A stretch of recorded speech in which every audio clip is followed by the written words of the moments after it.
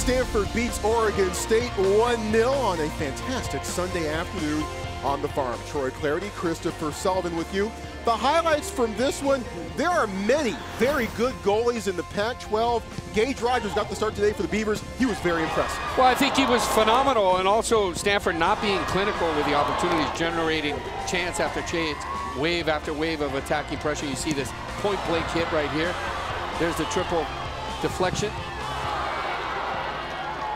Just an absolutely critical sequence there for Gage Rogers, using all 6'7" of his frame. But one goal he could not stop, this one from Tomas Hilliard-Arce. Mosharov on the set piece before it comes off the bar, and then Tanner Beeson locates this magnificent run snap header here from Tomas Hilliard-Arce, again putting himself in a wonderful, delicious position and a fantastic goal. Hilliard with his third goal of the year. Stanford goes up to 10-2-1 on the season, 4-0-1 in Pac-12 play, while Oregon State falls to 4-9 and 1-4-0 in Pac-12 play. The beat goes on for the Cardinal against the Beavers. Beat goes on, hitting it on all cylinders. Very good, impressive display of circulating the ball.